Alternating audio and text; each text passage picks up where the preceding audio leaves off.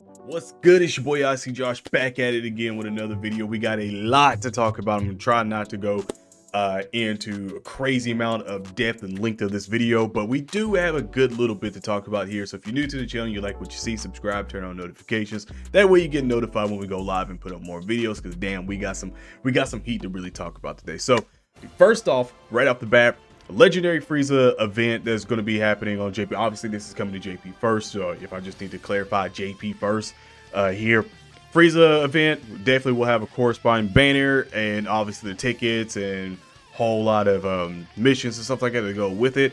Basically any card that has any kind of wicked bloodline buff that they get to the cells, and also any sort of going against an extreme unit, already gonna slay this man's. And I'm gonna assume this is gonna be pretty hard. And with Frieza being the first of the legendary events of it having to actually be a bad guy, then I'm going to assume that we're probably going to get one of these in the future for like Cell, Boo, all the big baddies and stuff like that. Anybody that's had multiple transformations and stuff like that, we're definitely going to get them for that one. So that's pretty dope just to see that right off the bat. I'm sure everyone's pretty excited for that one. Now, Super Saiyan 3 Gotenks. I've been talking about Super Saiyan 3 Gotenks getting an EZA, well, Super EZA. I've been in this Gotenks craze for so long here, and I've been looking forward to him possibly being for Golden Week. And the more and more that we actually get him Gotenks, it pretty much being Super Saiyan 3 and stuff, the more I'm feeling like Super Saiyan 3 200%. Leader skill is incoming. Well, excuse me, leader is incoming, whether it is Gotenks or another Super Saiyan 3 Goku or something.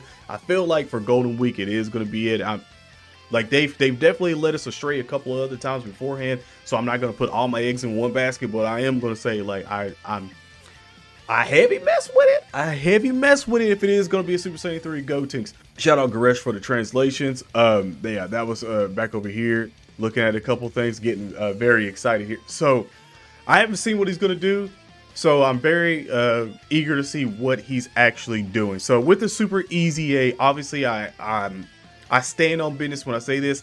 I do like the Super EZAs. I think it is a good thing for Dokkan Battle. The only thing that sucks about it, that I disagree with a lot, is the fact that the actual leader skill doesn't change, and then the attack doesn't go up to like 20 or anything like that, when we currently really do already have units of super strikes and stuff like that that do go to 20 and everything. I do feel like it was a missed opportunity to just go ahead and take some of these units that were, I think, like 70% for their I think types, and then just bring them into like, you know, 170 or something like that. Missed opportunity there, but I do think the reason why they're probably not doing that is for the simple fact that they're going to go ahead later on in the line, maybe sometime later this year somewhere, or maybe at the beginning of next year before the 10th year anniversary.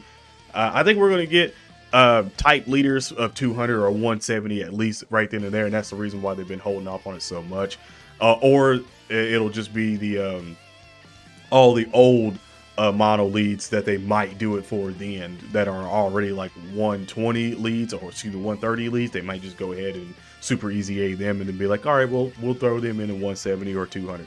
I feel like they'll probably do something along the lines with that one if they don't want to give us like new mono leaders.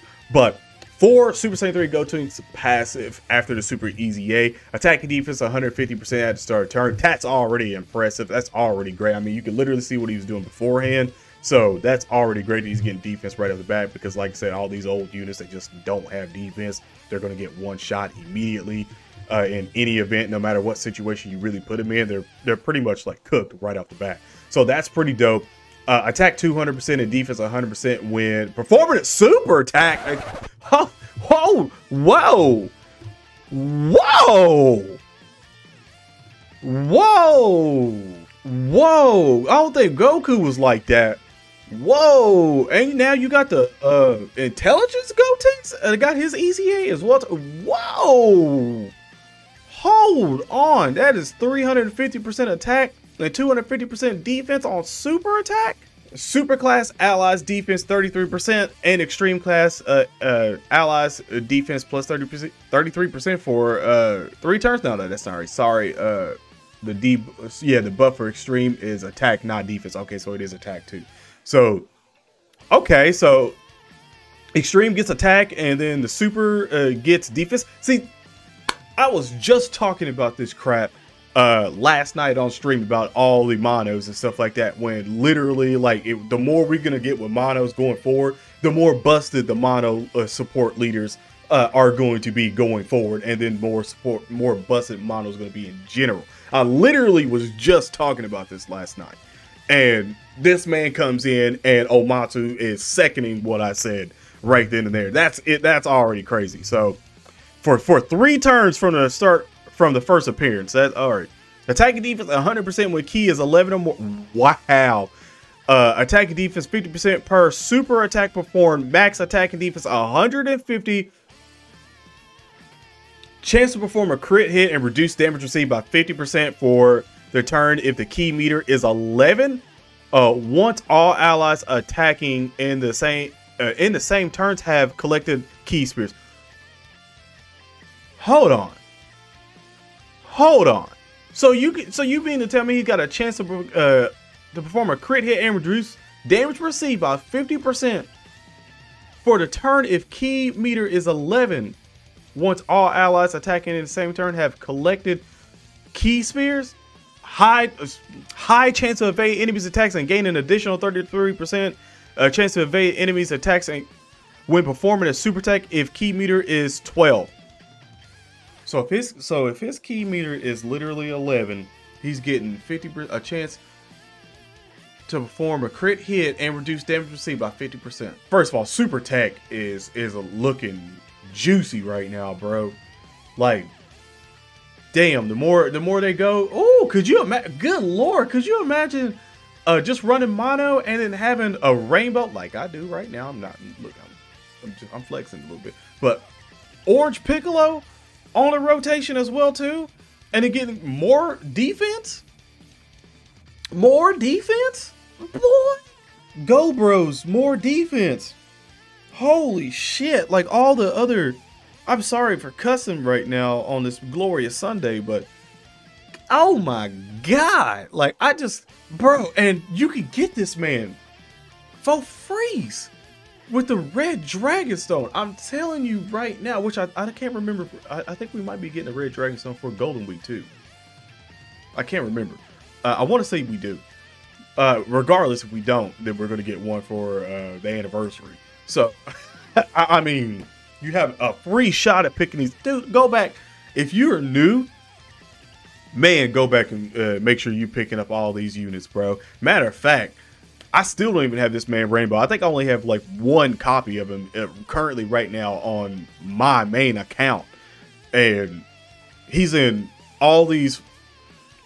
Good lord, man. He's literally in all of the ticket banners and stuff like that. That's wild. And that's just him. We ain't even got to SCR Broly. Like all the units that came out around his time that are getting their Super EZAs. Obviously, the Super Saiyan 3 Goku against Super Saiyan 3 smorgasbord right now going on. It's one of the reasons why I'm still expecting Super Saiyan 3 category for Golden Week. Because, I mean, the amount of crap that's been popping off here is literally insane. So, dude, he's wild. He's wild. Like 350% attack, 250% defense on the first super attack, and then all super attack, super class allies defense 33%, and then on top of that, he has attacking defense 100% when key meter is 11 or less. So that's 430 with 11 or less. And remember,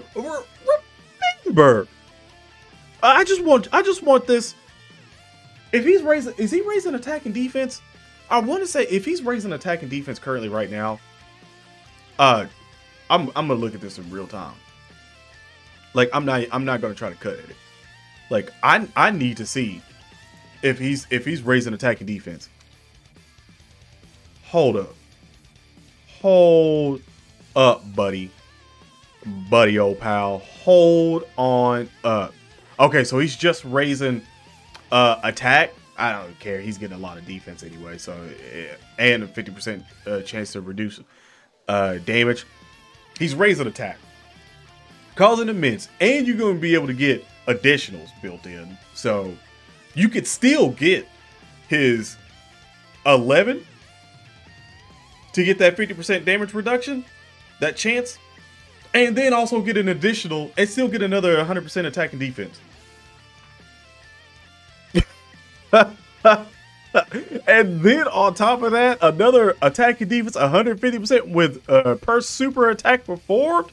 Additional. That's all I am seeing right now. Maybe a little bit of dodge just in case the chance, because like I said, if you don't get that damage reduction of 50%, like with the chance, you feel me? But ooh, let me know how y'all feel about this Gotenks, boy. Oh, it's nasty, bro. I'm not gonna lie, this is kind of nasty.